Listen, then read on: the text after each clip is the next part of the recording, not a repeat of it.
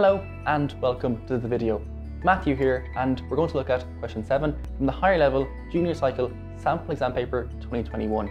This is a question that involves sets with Venn diagrams. It's a nice question and probably one of the easiest on the paper. So let's get right into the video.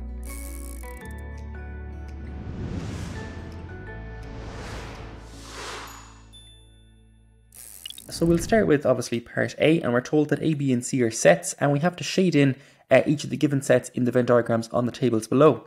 So the first set we're given is A union B, and essentially what the union means there is just everything that's in A or B. So it can be in either A or B, it can be in both, but just once it's in either A or B, then we can, count it in the set. So to shade both of those, and we'll just be shading in the circle A and the circle B. And obviously not the circle C, but there's going to be an overlap. So we will shade in the overlap, but not the part of the circle C that's just in C.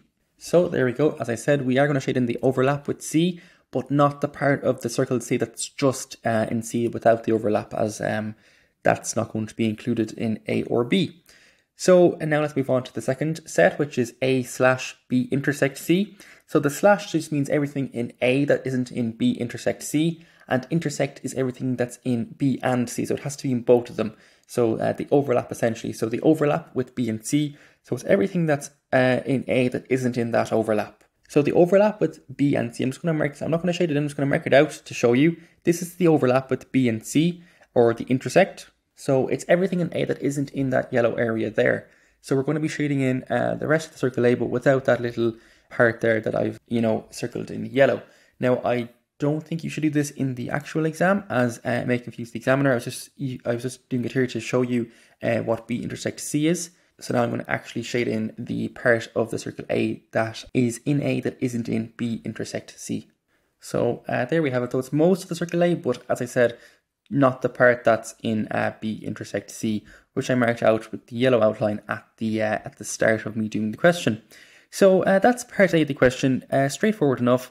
And now we're going to move on to part B. So part B tells us that P and Q are two other sets, and that P is some subset of Q. So a subset is it's a set of numbers or a set of elements that are in some larger set. So basically everything in P will also be in Q as it's a subset of it.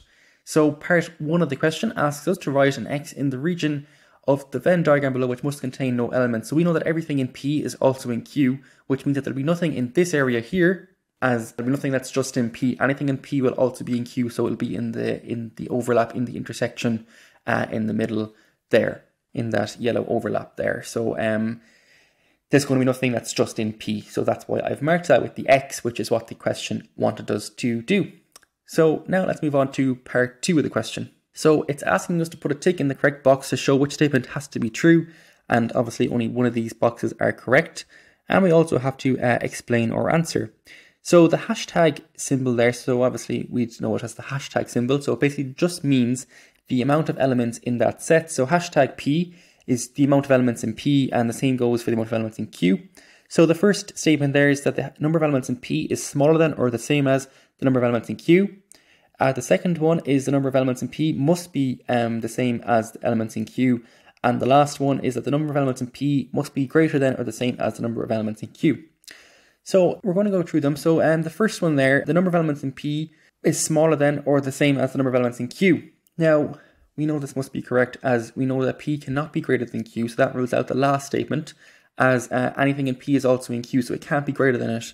So everything in P will also be in Q, which, contradicts the last statement, which says that the amount of elements in P will be greater than or the same as the amount of elements in Q. That can't be true.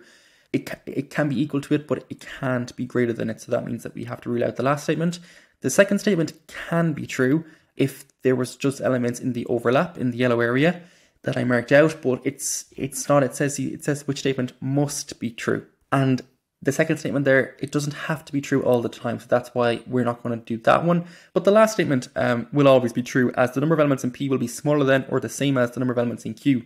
So it's definitely not greater than it, but it can be smaller than it, or it can be equal to it. So therefore, it's the first statement there. And our explanation is that as P contains no elements and is a subset of Q, it cannot be greater than Q. The number of elements in P do not have to equal the number of elements in Q. So that just leaves us with the first statement then.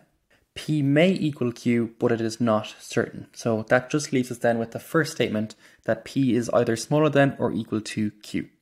So that's our answer for B part 2 of the question, the final part of the question and the end of the video. So thank you very much for watching, and I hope I helped.